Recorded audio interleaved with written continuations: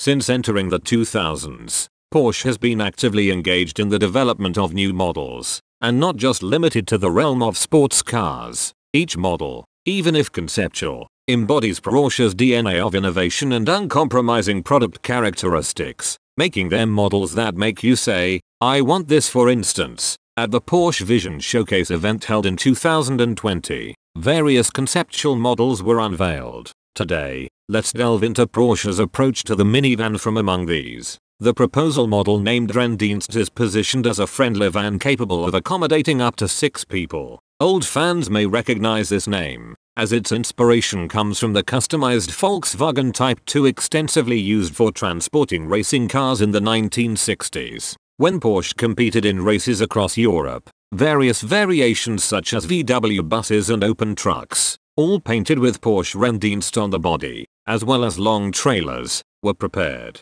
While paying homage to these service vehicles, Porsche's approach is certainly not solely focused on practicality and is not constrained by interior volume. Despite being a one mock-up model, it achieves a sporty and vivid proportion, and according to the designer Michael Moore, it aims to be a futuristic space glider. From the shape of the glass area extending from the front to the side, the massive fender arches and fat and low tires accentuating the body's corners, to the impressive front mask with a flat character line, every aspect exudes the unmistakable Porsche identity. The interior is also unmistakably Porsche. Moore takes an unconventional approach to the interior, placing a single seat in the center of the front row. This bold move pays homage to the drivers of Ren Dienst service cars, who often demonstrated driving prowess surpassing racing drivers. By the way, there are rumors that during the Mille Miglia, the service car caught up with the Porsche 550 that was participating with only a few minutes delay. Laughs.